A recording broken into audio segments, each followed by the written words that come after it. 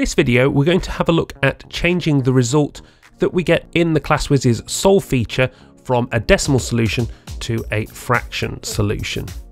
Now, this example came to me via a question that was asked on YouTube. Solve 4x plus 10 equals 5 minus 12x. We're going to input this into the Classwiz at first, so it's 4x plus 10. Remember that we don't want to press the equals function, we want to insert an equals onto our line. That's alpha and calc.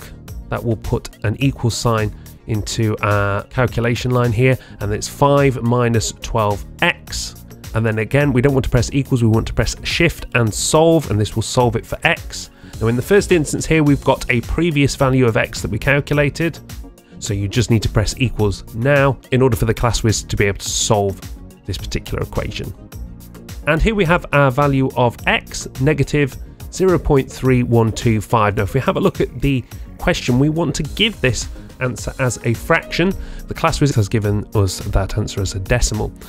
And the simplest way that I found is to press ants and then press equals. And the calculator has expressed that now as an exact fraction, negative 5/16. So if it is possible for the calculator to express your result as a fraction, then this is the way that you're able to get the calculator to display it.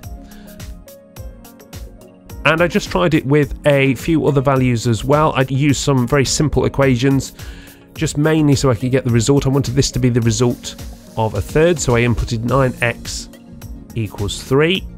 So that's given it as the decimal value. We've just got 0.33, many threes in there. The suggestion is that's 0.3 recurring.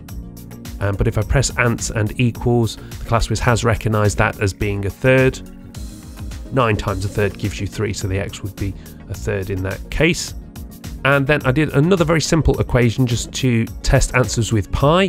6 pi equals 2x. And if we use the solve feature, in the first instance, we have x equals 9.42 and so on. If we press ants and equals, that's given us the exact answer there of 3 pi.